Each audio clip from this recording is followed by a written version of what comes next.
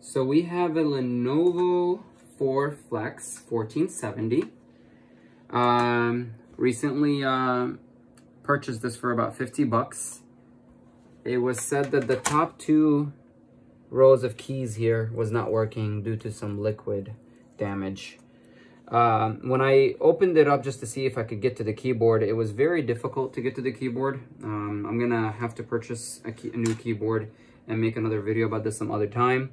However, I opened it up just to see if I could see what the liquid damage was and see if I could troubleshoot any of it.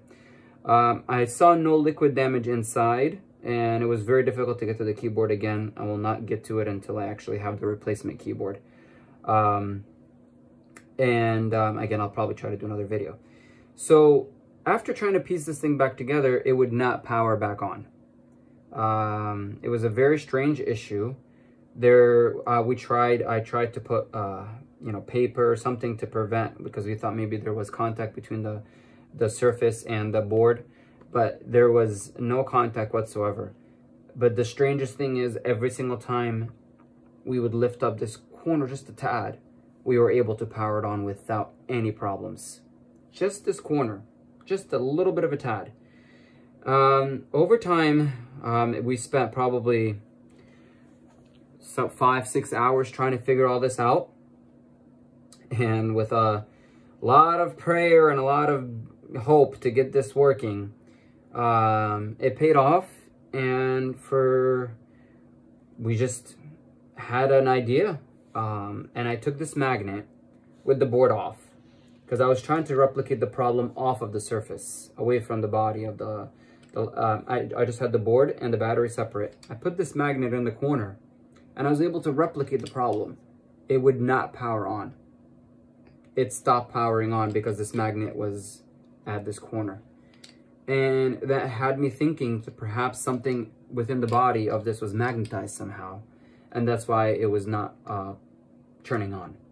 So I started putting everything back together, and it's probably not working right now. I'm gonna demonstrate. Here's the button right here. And that right now it's actually working, which is good. However, before, clearly it would not work. What got it working was actually placing the magnet right here across the keys. This is around, funny enough, the number 5 and number 6 key were the only keys that were working. So I put the magnet over here in this area, and you can turn it on a couple more times, and every single time it acts up, you just put the magnet back there again, and you'll be able to power it on again. I hope this will save somebody the trouble.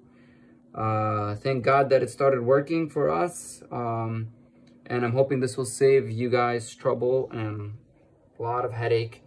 And again, I'll probably be posting, because most likely this is due to the liquid damage that happened to the keyboard, which I haven't been able to see, but that is the only thing that is my take on what could be possibly wrong. Thanks for watching. Be sure to like and subscribe. Thank you.